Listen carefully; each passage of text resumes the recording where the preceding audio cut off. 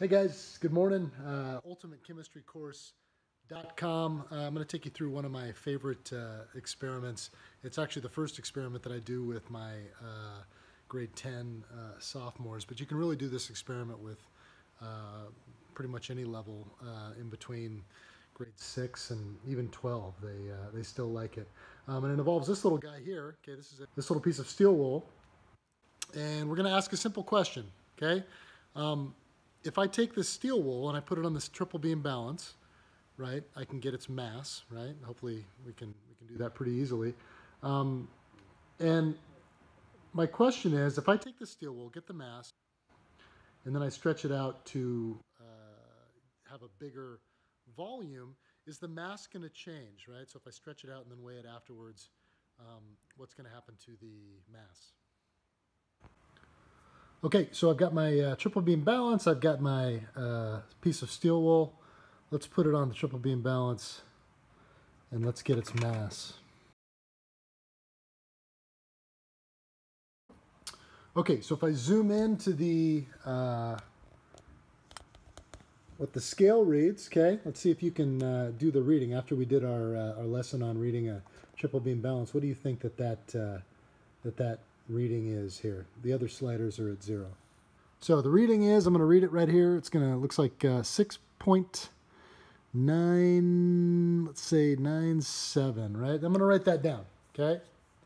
6.97 grams, okay? Folks, always good to write stuff down, okay? The difference between science and messing around is writing stuff down, okay?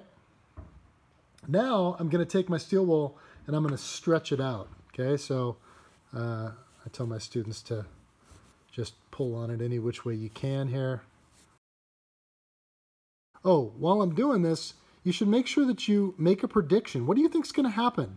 Do you think the mass is going to increase? Do you think it's going to decrease? Or do you think it's going to stay the same? Make sure you make that prediction before you weigh the stretched out piece of steel wool.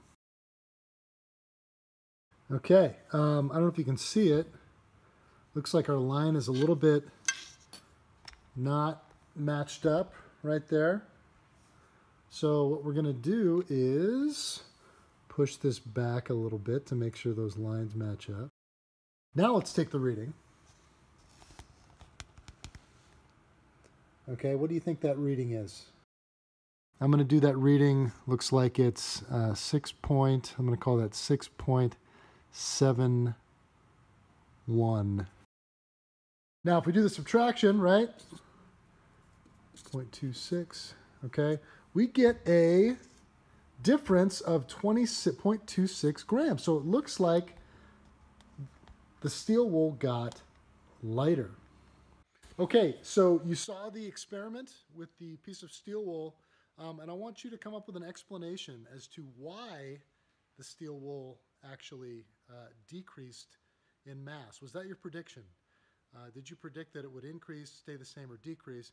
And then did the result match up with your hypothesis or your prediction?